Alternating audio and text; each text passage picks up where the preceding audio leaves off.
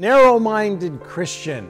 His story was written in a language you do not understand, in a book without your recent shortcuts to God.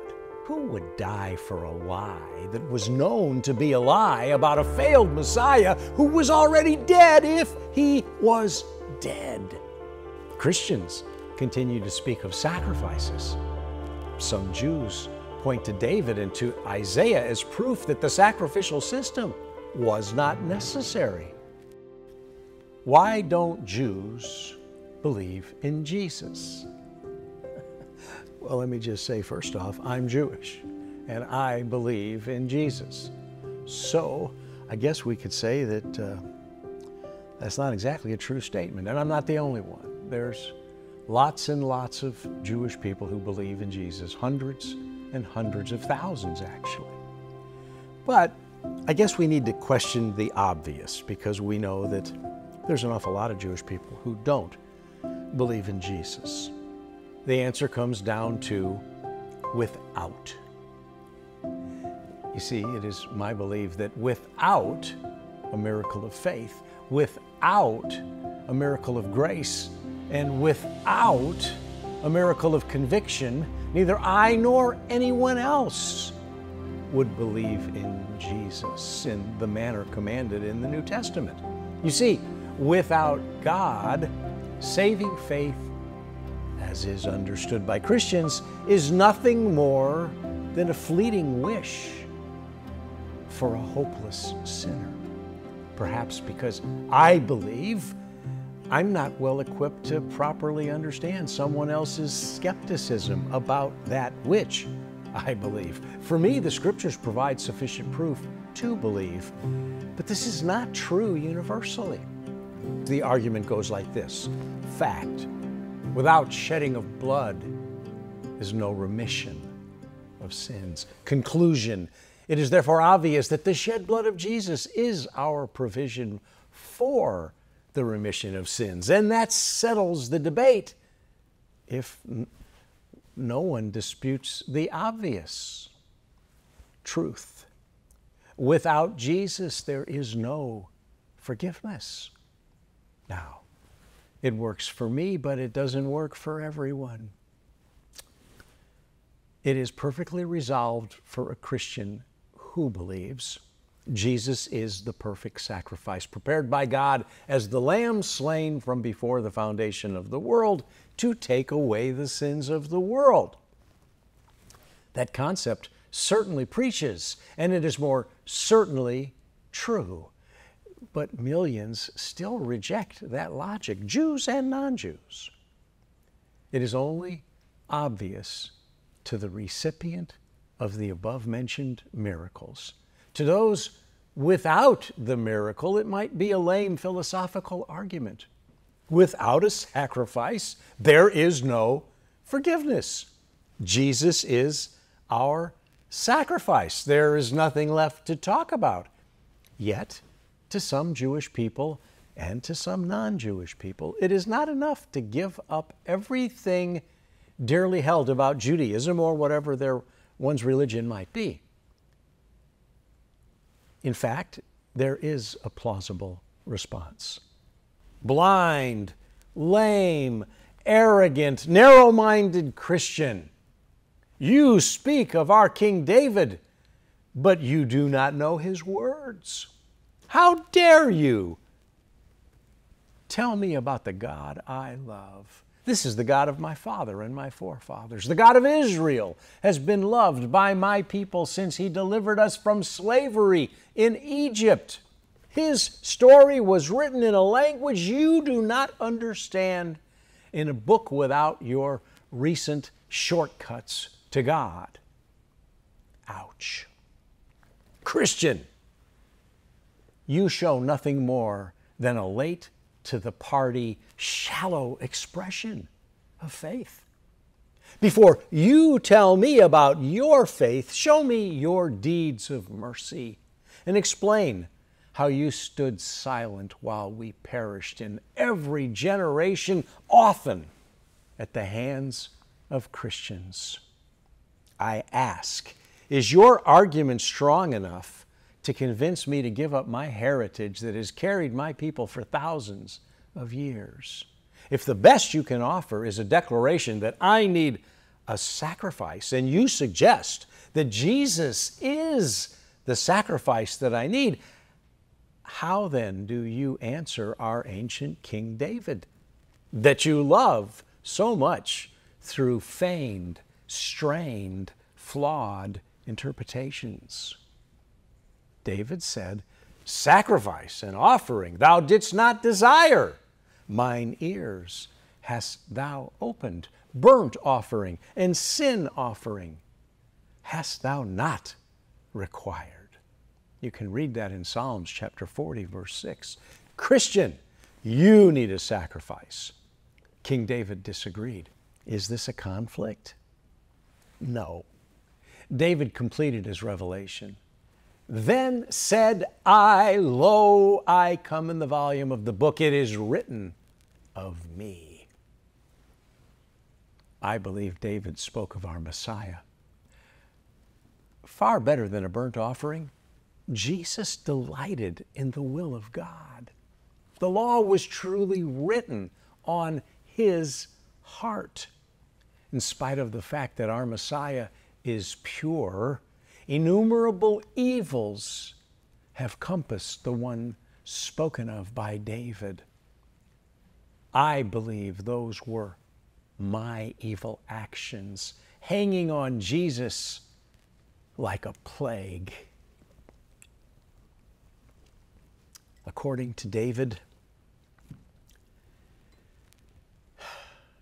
Jesus made them his own, saying, "Mine iniquities have taken hold upon me." God wants a sacrifice, but he also wants something more than a sacrifice. He wants the true praise. He hath put a new song in my mouth, even praise unto our God. He wants faithful obedience and a vibrant sacrifice of praise. Yet all of us have been disobedient, and none of us are perfect. All have sinned except one, the one who came in the volume of the book. It remains true that without the shedding of blood, there is no remission of sins.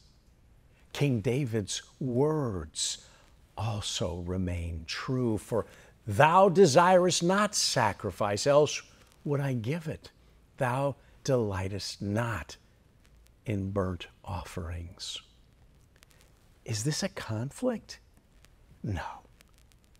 David went on to explain in the following verse that my people might have misunderstood the entire concept of sacrifice. Maybe Christians miss it too. What is a proper sacrifice for a Jew or a Christian to bring to God? The sacrifices of God are a broken spirit and a contrite heart. Now, what brings our brokenness? Why should our heart be contrite? God is holy. We are sinners. If we humble ourselves and come to God in faith, He will certainly accept us and forgive us. Christians continue to speak of sacrifices. Some Jews point to David and to Isaiah as proof that the sacrificial system was not necessary. I will quote, "To what purpose is the multitude of your sacrifices unto me, saith the Lord? I am full of the burnt offerings of rams." And in fact, God said, "Bring no more vain oblations." My people like to focus on festivals, Sabbath days, prayer, and fasting to obtain favor and forgiveness with God. Is it right to celebrate these times and the cyclical events prescribed in the same books that reveal our Messiah? I think so. Jews thinks so. Christians tend to ignore what we value in these celebrations. Yet, how do Jews answer the Hebrew prophet? He did not end arguing against the sacrifices. God also warned that these religious observances were an abomination to Him. The new moons and Sabbaths, it is iniquity. Your new moons and your appointed feasts, my soul hateth.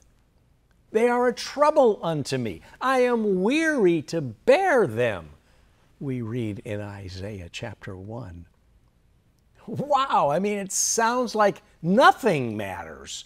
Jews and Christians are all just flat off the reservation.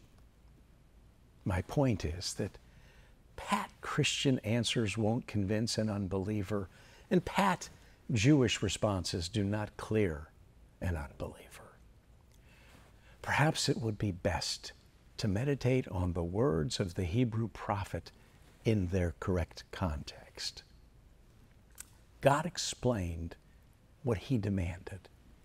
He said, wash you, make you clean, and put away the evil of your doings. Relieve the oppressed. Come now and let us reason together, saith the Lord. Though your sins be as scarlet, they shall be as white as snow. Though they be red like crimson, they shall be as wool. I asked you to meditate on those words. If you are Jewish, you probably focus on tikkun olam, the repairing of the world. Good works, good deeds that will bring the Messiah and improve your heaven and earth. As a Jew, you likely reflect on the need for tzedakah, charity, to help the poor. A Jew reads Isaiah and realizes the urgent requirement to stand for the oppressed, the widow, the orphan, and the enslaved. A Christian likely sees the promise of pure white robes replacing the soiled garments ruined by our sinful lives.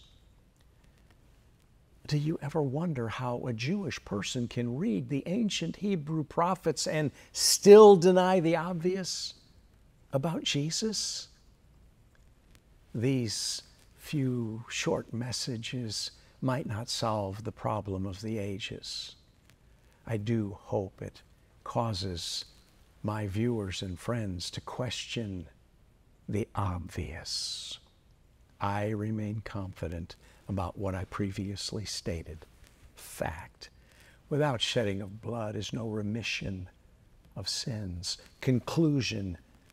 It is therefore obvious that the shed blood of Jesus is our provision for the remission of sins. And that settles the debate if no one disputes the obvious. Truth. Without Jesus, there is no forgiveness. Dilemma. This is sufficient for a Christian who believes the Bible. It is insufficient for a Jew who believes the Bible. And by the way, can you forgive the straw man? It's easy to win an argument with a straw man.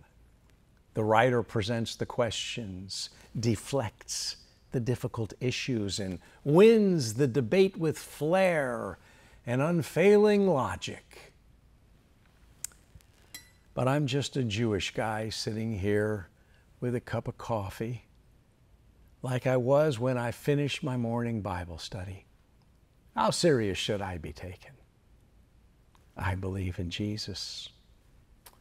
That's enough to disqualify me among my own people. And I have presented some arguments against believing in Jesus that some Jews have used against me.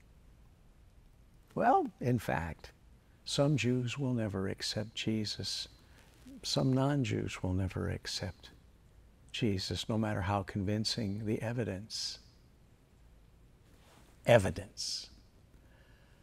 Jesus rose from the grave, and countless early Jewish witnesses died as martyrs. They could have saved their lives by simply admitting the hoax, if it were a hoax. I mean, who would die for a lie that was known to be a lie about a failed Messiah who was already dead if he was dead? No reasonable person would die for a certain lie if given the opportunity to live as those who would have lived if they recanted their belief in the risen Jesus. Seems quite obvious, doesn't it? Question the obvious. You might want to go back and watch the first little piece that I did in this short little series. You see, without certain miracles, belief evades the most desperate sinner. And here is Randy's unwavering premise. The dilemma is rarely solved by arguing and not able to be eternally resolved without a miracle. Pray for my people. Look around. We need many miracles. Okay, cards are on the table. Any comments? Suggestions? What do you think? Till next time, shalom.